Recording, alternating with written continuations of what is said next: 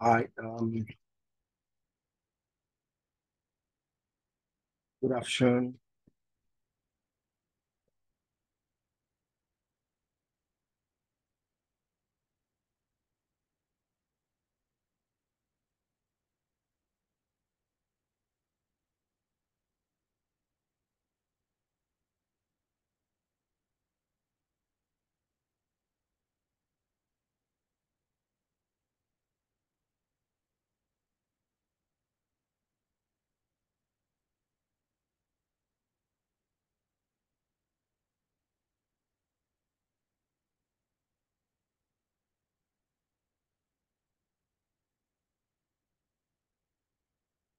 So good afternoon. I'm going to be your lecturer for today. And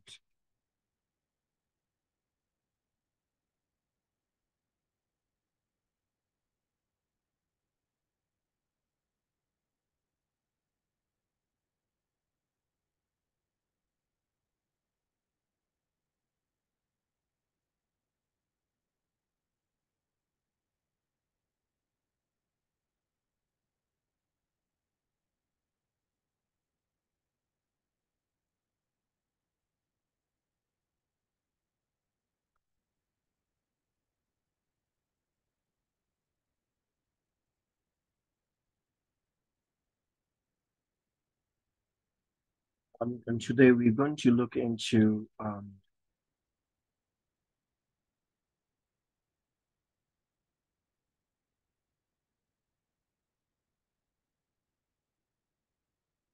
leading change in the health and social care.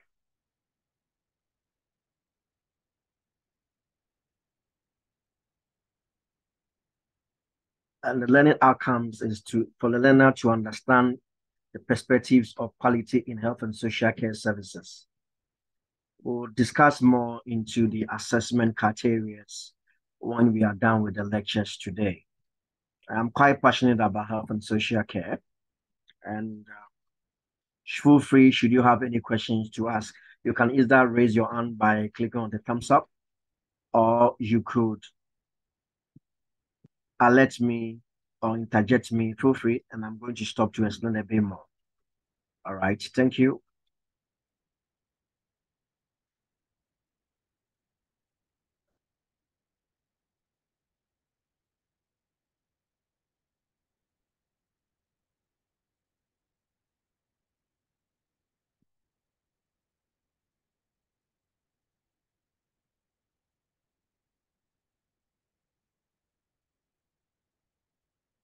So in today's lectures, um, we would look at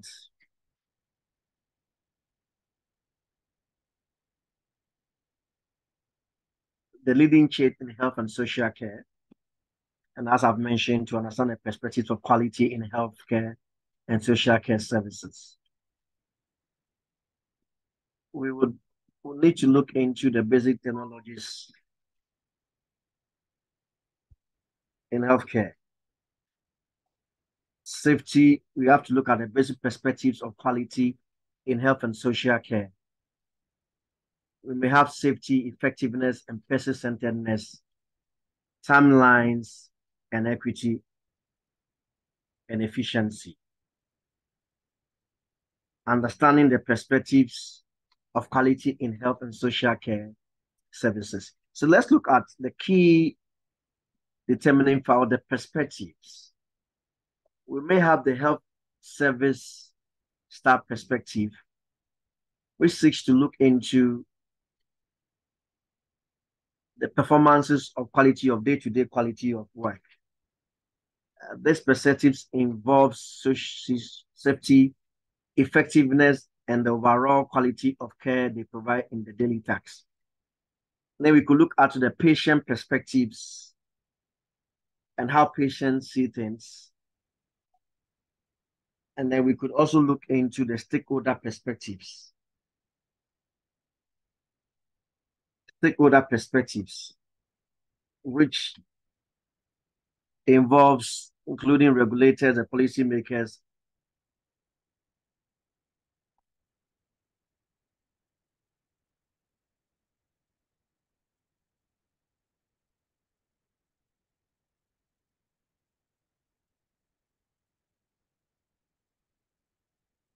We have academic perspective. From academic standpoints, how quality of health and social care are subject to study. It involves examining differing perspectives, evaluating healthcare policies. And in UK Varsity, we may offer courses related to this field, contributing to the understanding of quality in healthcare.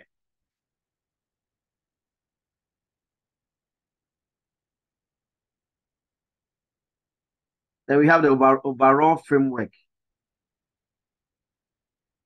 Overall framework.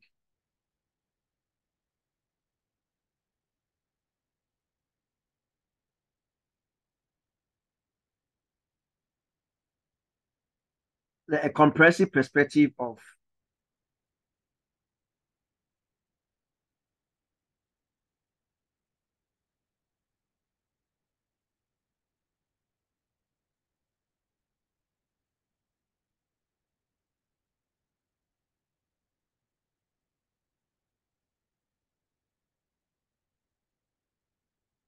where you look at the factors collectively define quality of care provided. And in conclusion, we could say that understanding quality in health social care services involves considering the multiple perspectives of patients, staff, and stakeholders and academic community. This perspective collectively shape and the standards and practices that ensure high quality healthcare delivery. And can we sort of look into a bit more the care users perspective that involves continuous quality improvement and patient and safety for everyday use? Then we can look into the new knowledge,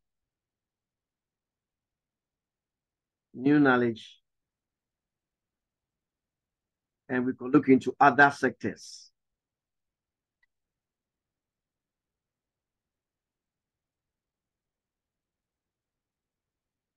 And then also the user requirements relative to that.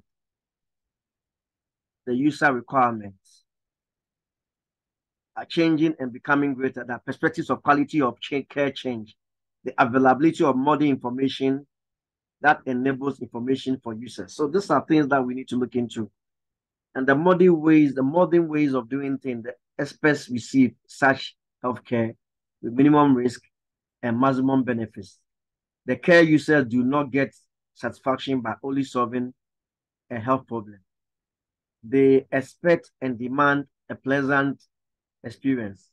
This includes ambience, kindly staff, information about the health, and also the user wants to take part in decision making. So these are all the carer's views. But then how do we focus on the user and patient? Protection provided tailored towards the specific needs of the patient involved, and this is what we call person-centered care. You need to plan, analyze, and implement of treatment. Safety. This implies a health system in which patient safety primarily and potentially hazard during diagnostic and therapeutic procedures, and the efficacy. Let's look into the care that is provided. It should meet the patient appropriately. There are necessary therapeutic interventions achieve the desired health outcome. Timeliness, healthcare provided within the need is recognized. The fairness, we need to look into the fairness. There's equal access to services for all users, regardless of gender, ethnicity, religion, socioeconomic characteristics, and place of residence. Then we have care managers' views. Improving the care quality system is a demanding process. It involves teamwork with defined responsibilities, measuring the care processes and results. It also involves applying best practices and identifying and learning from them. Moreover, into that safety system, rational use of health, better patient information. The perspectives of quality of care from point of view of care provider is complex. So in effect, what this seeks to expand on is that the introduction of safety systems help to have a better safety network for patients and healthcare workers as well in general. And this is how carers view these things. Should we have a bit of video to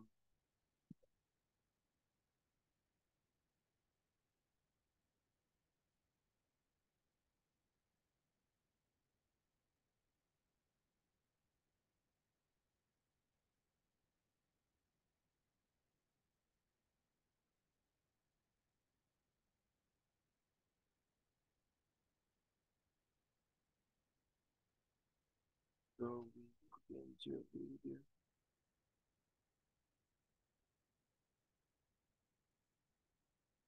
So how we do?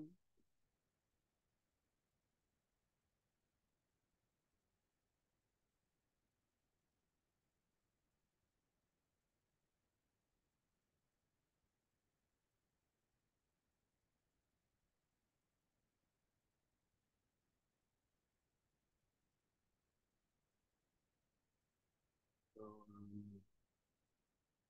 play this video and then we take it from there.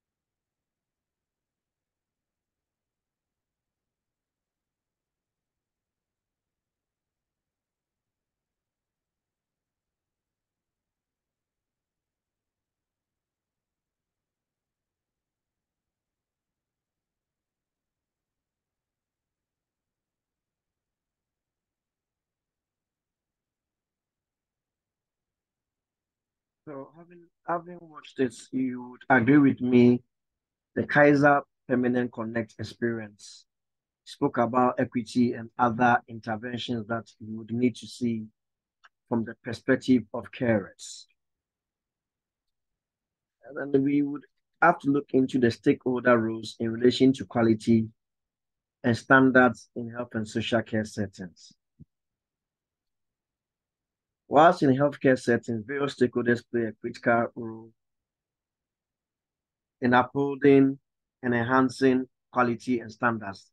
The term stakeholder refers to any individual, group, or organization that have interest in health and social care. We're looking at patients and service users. So the role they play is that the primary consumers of healthcare and social care services, responsibility to provide accurate information and feedback on service received, which helps organizations make data-driven decisions for quality improvement. Then we have healthcare professionals. This could be doctors, nurses, social workers, and all that. And they are responsible to deliver services according to the organization or the hospital guidelines, clinical governance, and the best practices that the organizations have put in around and the values of the organizations. And we need to look at regulatory bodies. This could be the Midwifery Council, the medical councils, CQC, and all that. And organizations like in the UK, they inspect and regulate and license healthcare and social care providers, thereby setting and monitoring quality standards. For the government and policymakers, this could be oversee policy, this could be the Department of Health, and they are responsible for allocating resources, formulate regulations, and enact laws to create a framework for delivery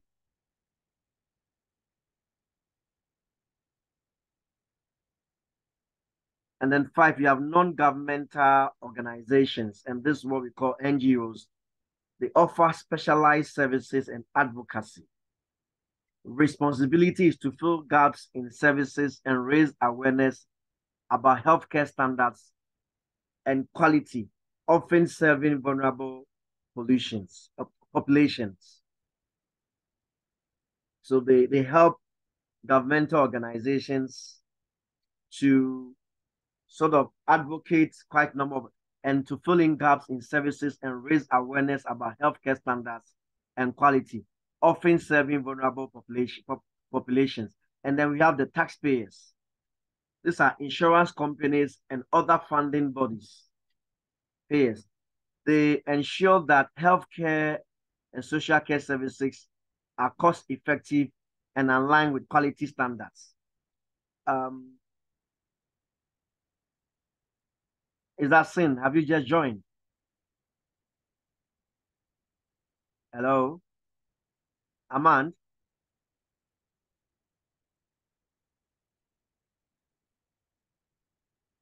So we would have to proceed on into, let's look into the academic and research institutions. So there's a need for a regular academic restructuring or reviews within the perspectives of healthcare.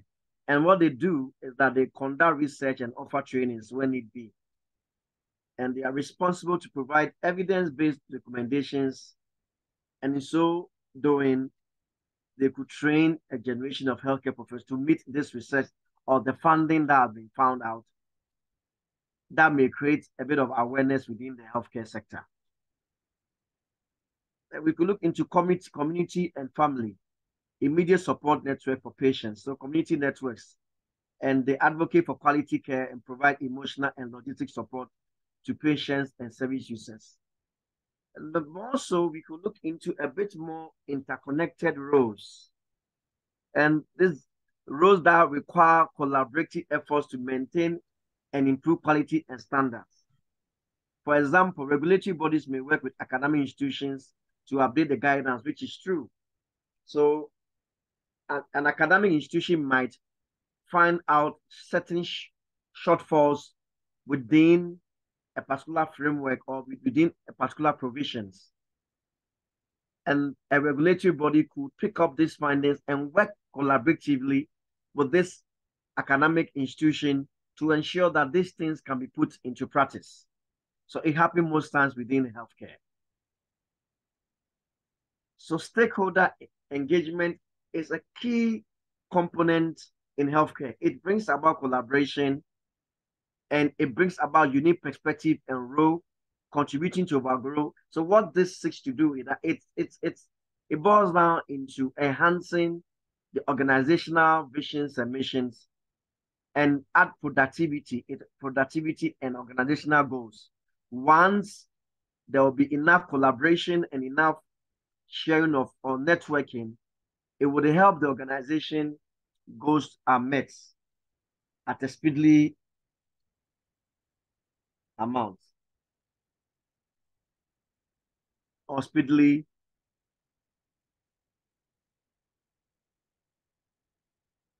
Toba, have you just joined? Yes, sir, I'm here. Okay. And can you hear me, please? Yes, sir, I can hear you. All right, then that's fine. Should you have any question at all along the line, you could let me know. And if I have to recap as well, I will do that, okay? Sir, I just started hearing it. I'd let you know if I have questions regarding this. That's fine. That's fine. We'd also have to look at external agencies and what they seek to do. You know, external agencies do. We can categorize them under regulatory bodies and accreditation bodies. So much as in the UK, a key regulatory body or organization is what we call the Care Quality Commission or CQC. And basically what the CQC does is that even though they are external organizations, they are not within or they are not internal organizations, they play a very crucial role in the provision of healthcare. Without CQC having to inspect either an hospital or a care home or a supported living facility, you cannot operate. So you need to have, per requirement, a registered manager who should have at least a level 5 health and social care qualification. And the CQC would have to ensure that you have those things in place. You have the requisite staffs who have at least a level 3 qualification. You have a level 5 holder who is a registered manager who have successfully been cleared on their DBS. So you need to have all those things. So the CQC, they regulate, they inspect, and then they give ratings. And having checked all those things, then they'll have to give ratings to say that you have passed, the care home have passed this, and you can practice. So that's what the CQC does. And we say they are external agencies, but they seek to ensure that internal companies or agencies meet governmental policies. Then we also look into the accreditation bodies. Example we can talk about is the Joint Commission International. What they seek to do is to evaluate healthcare organizations against a set of global benchmarks, like fostering accreditation to healthcare organizations that meet or exceed international standards, thereby promoting quality assurance. So they just seek to ensure that organizations have a well-structured quality assurance in place, in that the service that they are giving out meets international standards. That is what they do. So CQC plays a major role, and same with Joint Commission International. Then we have to look into a bit more professional associations. And one practical example is the British Medical Association, the BMA, or the Royal College of Nursing. And these are organizations that seek to protect the interest of professions. The Royal College of Nursing comes out with a bit academia researches concerning nurses and healthcare professionals, and you can also register with them to get protected should you have any issues. So they act more of like a union that anybody can join. They represent the interests of healthcare professionals. And as a healthcare, you may always have issues relative to safeguarding. You could be reported for any safeguarding issue, or you could be reported for any allegations, and there's a need for you to join a union that will protect you when you have issues. So they can advocate for you, they can play the intermediary role as lawyers, or they can employ the services of lawyers or legal team to protect you.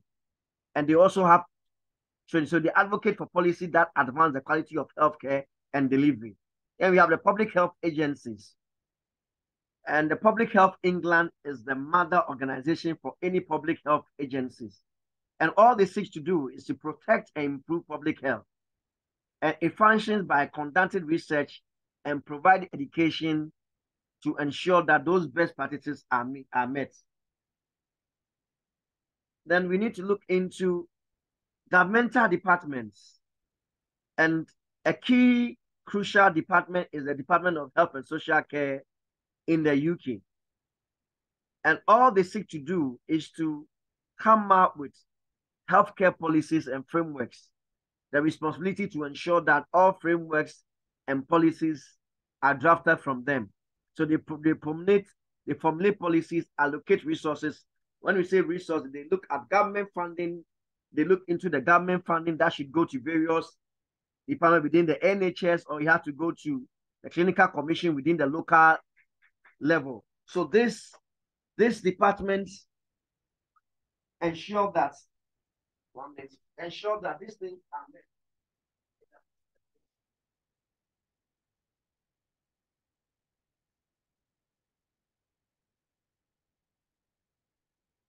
So these are the things that seeks to ensure things are met. And then we have to look into the ATHE UK, but these are non-governmental organizations, or the MIND.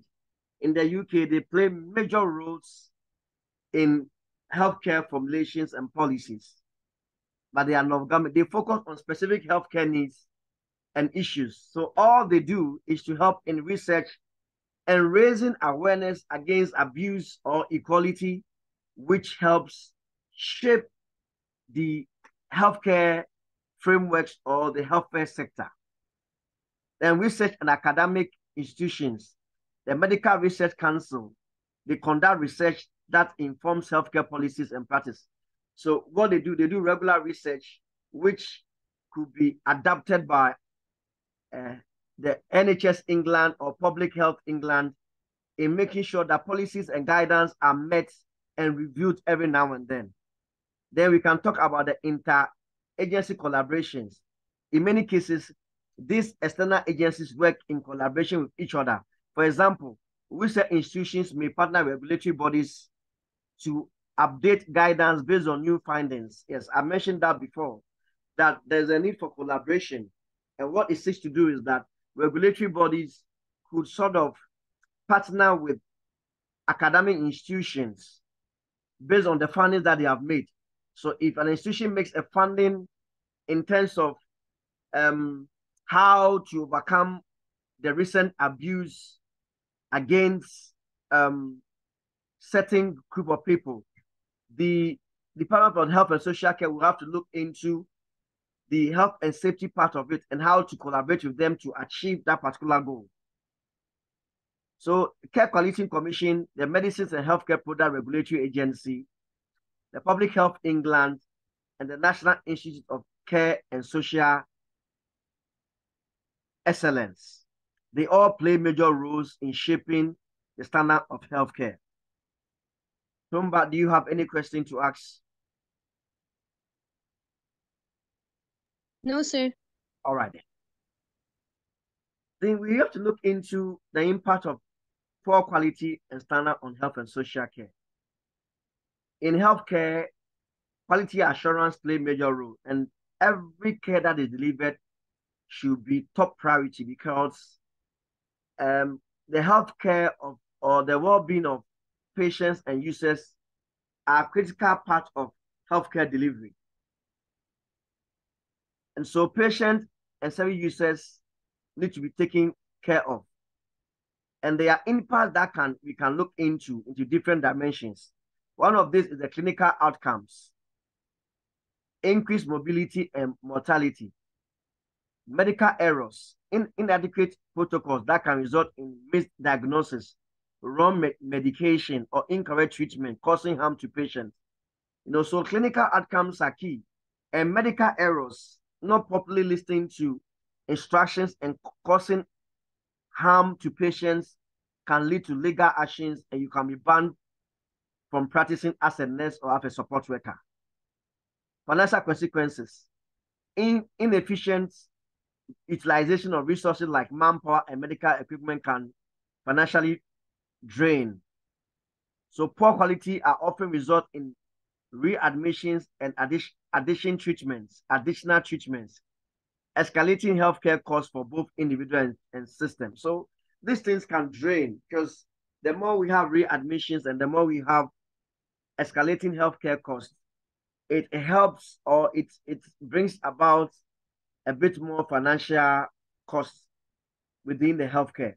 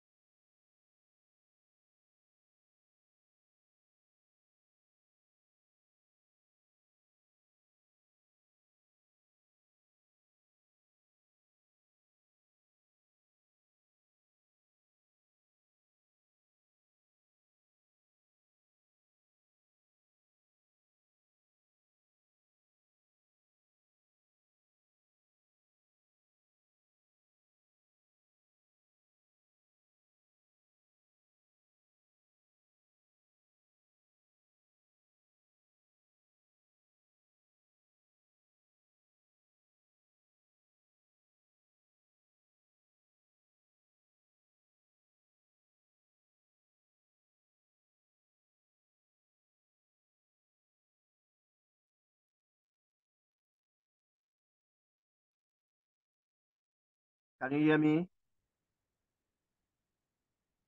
Then we have psychological effects. Yes, sir, I'm here. Okay. So a loss of trust and emotional distress. As a result, that service users or patients may lose confidence in the provision of care a company is providing. And this may lead them to be non-compliant or not responsive towards the care that is given to us. And this is one of the components of poor quality healthcare that is given.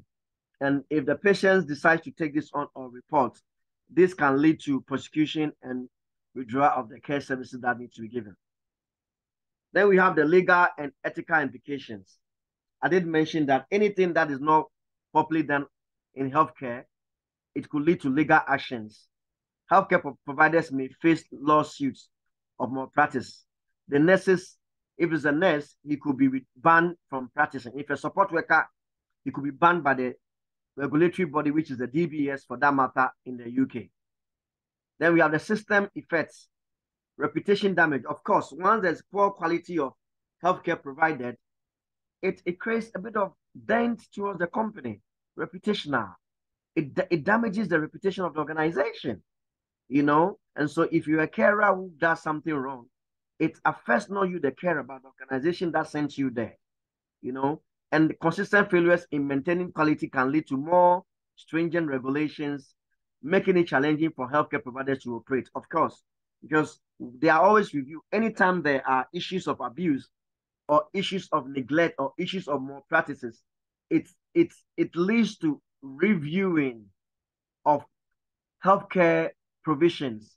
And so things become more tougher. They toughen things, and that would affect healthcare providers in their discharge or in their contract, or even healthcare providers how to comply with basic regulatory functions and provisions.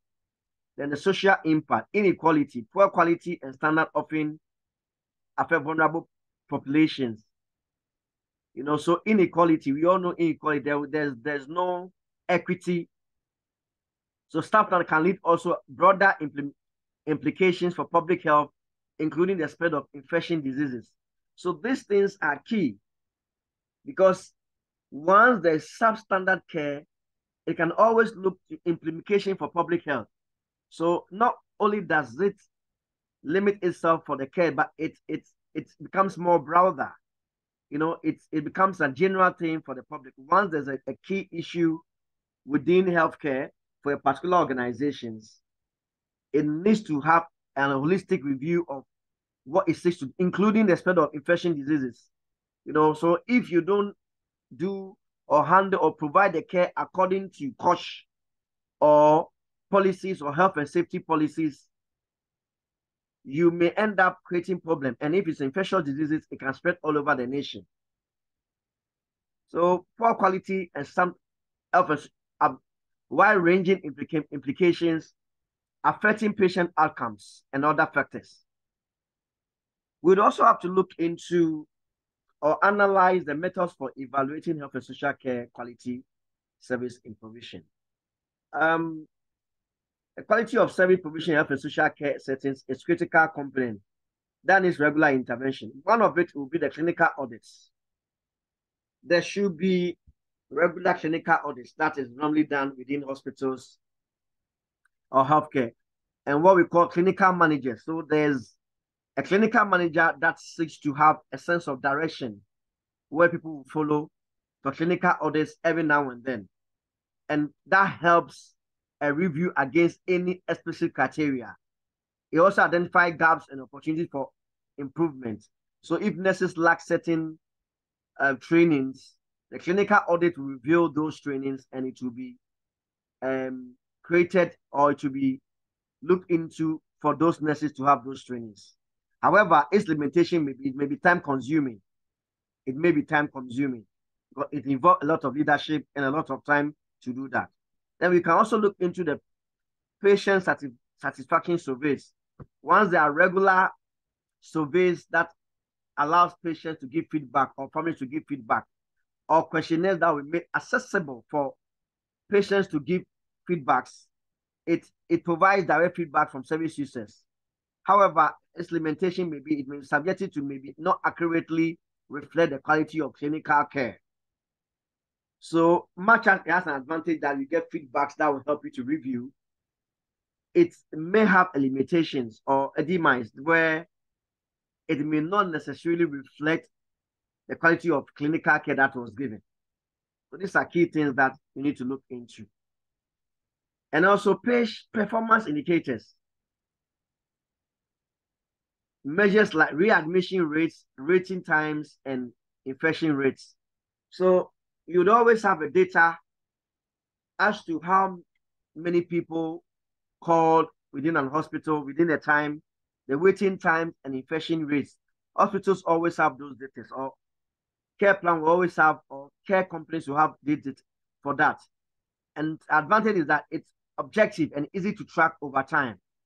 But it may not cover all aspects of quality of care, such as patient experience. So watch as these indicators are very important.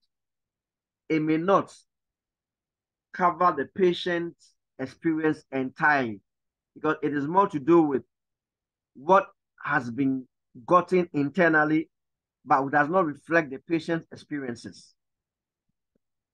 We could also look at the peer reviews. Those are reviews from other colleagues.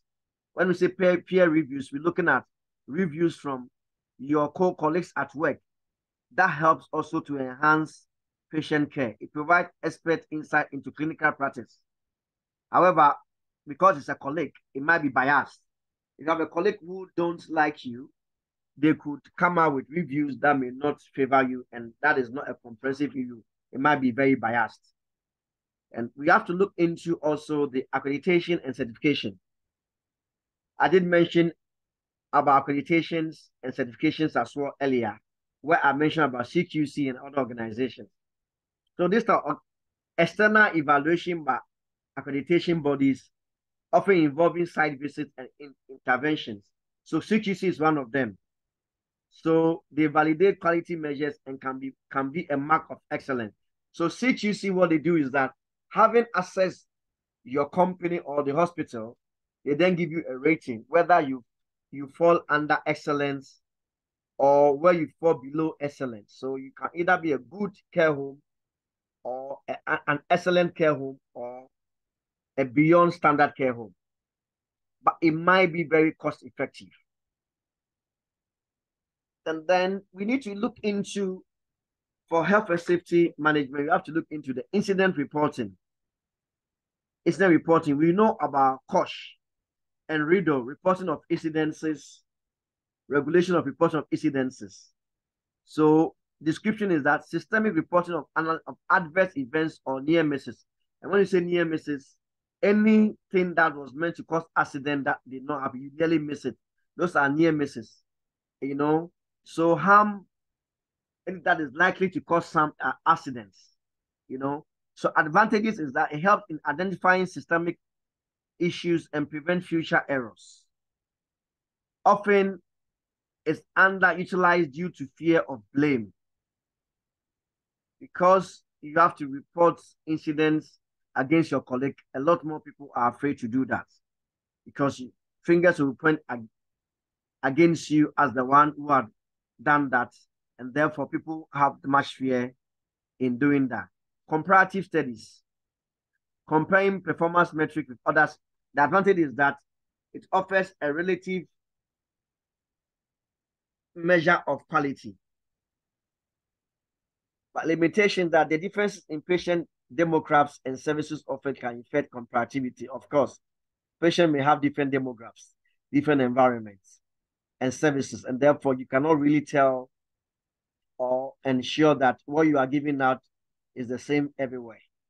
Then we have qualitative interviews, in-depth interview with patients and families and healthcare providers to explore experiences and perceptions. The advantage is that it provides rich context data. It is also time consuming.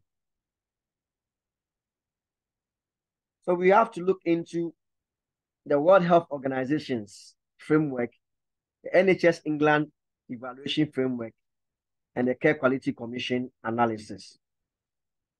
These three methods contribute to the comprehensive evaluation of health and social care quality, ensuring that services meet the highest standards and continuously improving to benefit patients and service users. Very key. Very key.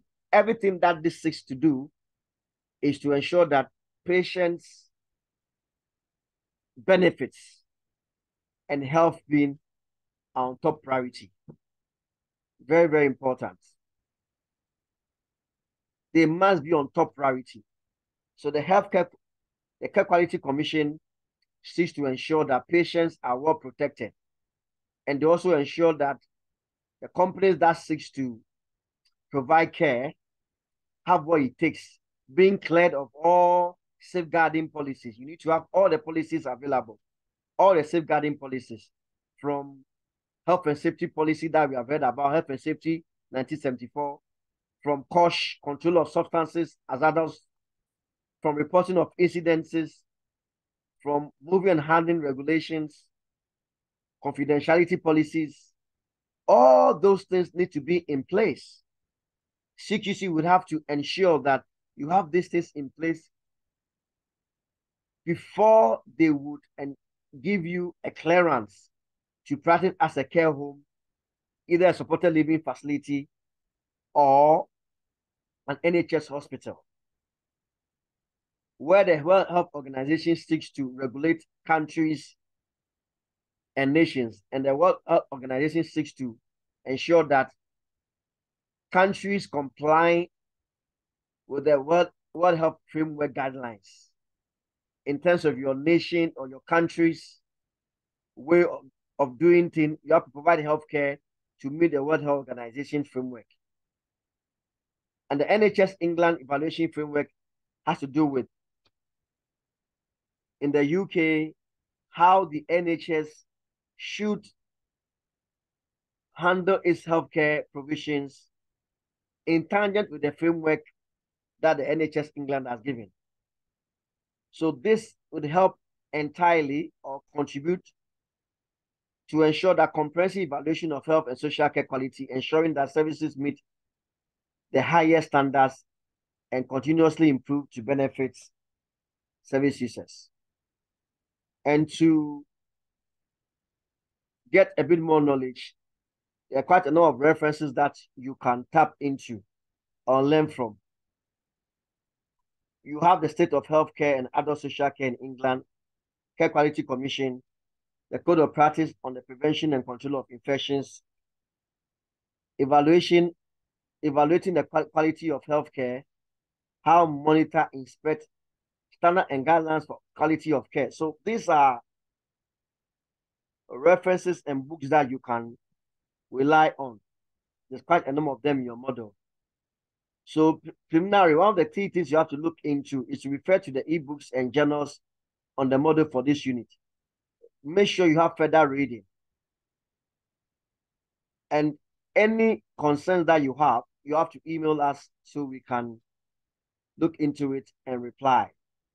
But having said that, let's look at the assessments. Toma, if you want me to recap anything before you joined, I can gladly do so. Okay. No, sir, it's okay. I heard all. Now, if we look at 1 minute, the specifications. Here. So we expect you, Tomba, we expect you in the assessment criteria for learning outcome one. We expect you to be able to explain the stakeholder roles to quality and standards in health and social care settings. Okay, sir. We expect you to be able to explore the role of external agencies in setting and maintaining standards. And then 1.3, Okay. we expect you to be able to evaluate the impact of poor quality, as I mentioned, and standards on health and social care. And then the last bit is that she'll be able to analyze methods for evaluating health and social care quality of service provision. These are the 4 areas that you need to have your assessment on. Okay? Yes, sir. Okay. Do we have any question at all? No, sir, it's clear. So let me go back to 1 minute. So explain the stakeholder roles. I started that before you joined. You can explain that now then, the things that you Okay. started before I joined. Okay, so the stakeholder roles, I did mention that we have 2 key, 1 minute. Let me go back to this so that you can see.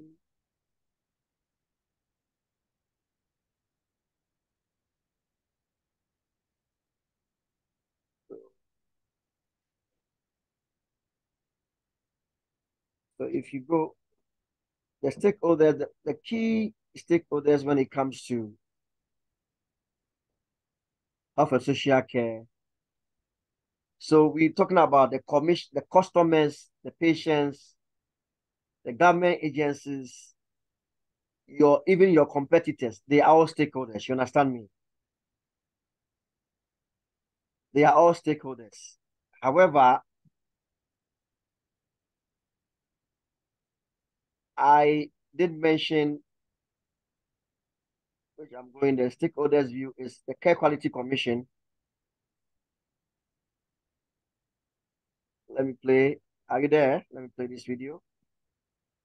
Yes, sir, I'm here. Let me play this video. Yes, sir. At least.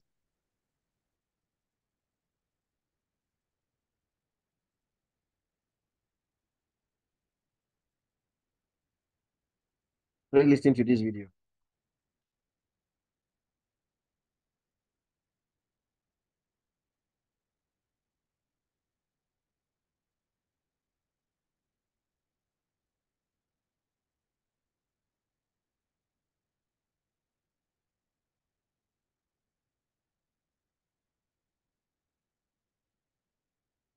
Oh.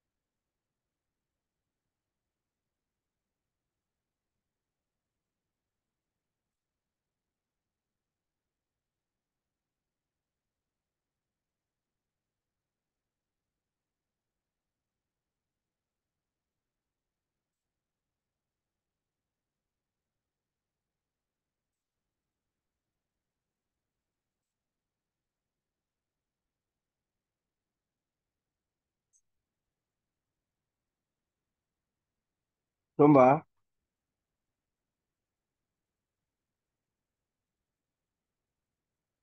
Tomba,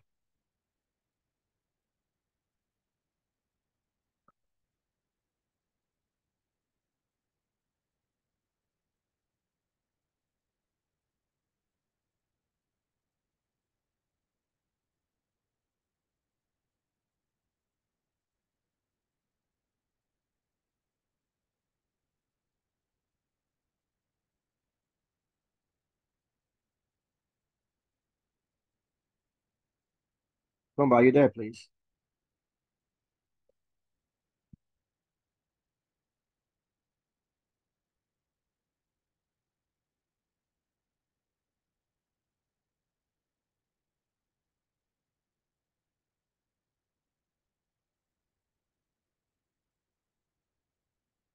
Tomba, can you hear me?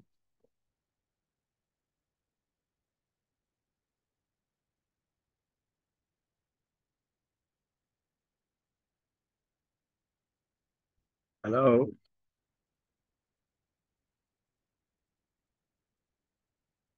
Hi, Daniel. I think that she got disconnected. I would just try connecting with her, okay? Okay, that's fine.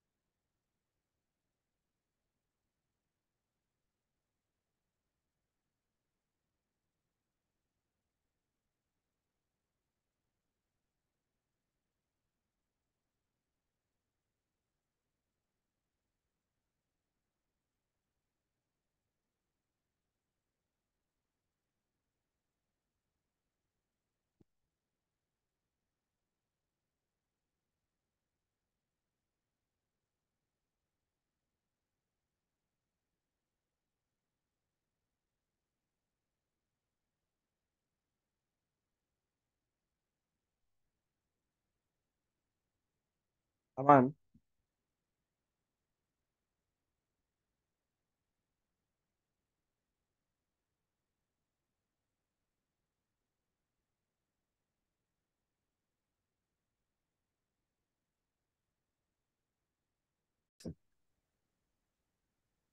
can you hear me?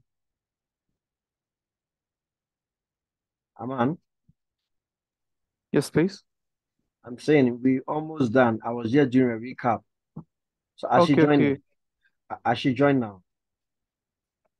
I've tried connecting to her, but I couldn't. But Don't worry, I yes, can end the if the session now. recording is I was just doing a recap. yes, yes, yes. If recording is done, it's fine. If Yes, you're done with recording is the done. lecture. Exactly. Since No. she's not in, there's no need then because I was just doing a recap because she joined very late. Okay, no worries, Daniel. All right. All right. Thanks so much, Aman. No worries. All right then. Let me stop this.